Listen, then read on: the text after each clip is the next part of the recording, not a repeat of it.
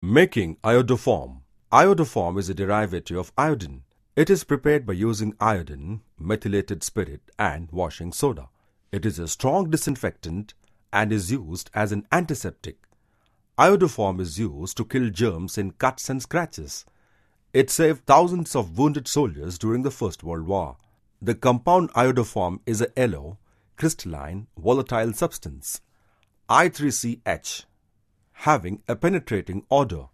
In older chemistry texts, the smell is sometimes referred to as the smell of hospitals and sweetish taste and analogous to chloroform. It was used in medicine as a healing and antiseptic dressing for wounds and sores around the beginning of the 20th century, though this use is now superseded by better antiseptics. Let us make iodoform.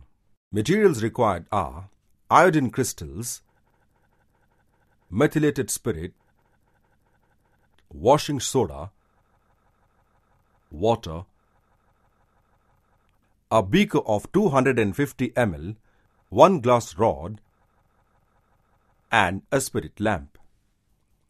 Procedure: take about 20 grams of washing soda and dissolve it in 30 cc of water in a beaker. Mix 30 cc of methylated spirit to it and stir the mixture.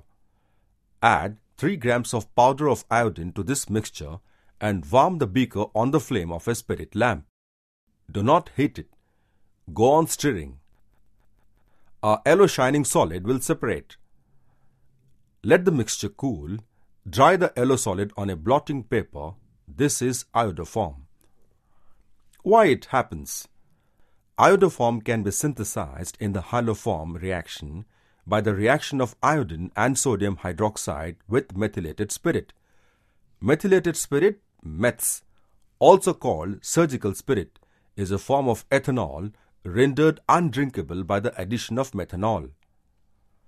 In the involved chemical reaction, ethanol on reaction with some amount of NaOH and iodine first gets oxidized into acetone, which on further reaction with remaining NaOH and iodine results in formation of iodoform, that is CHI3.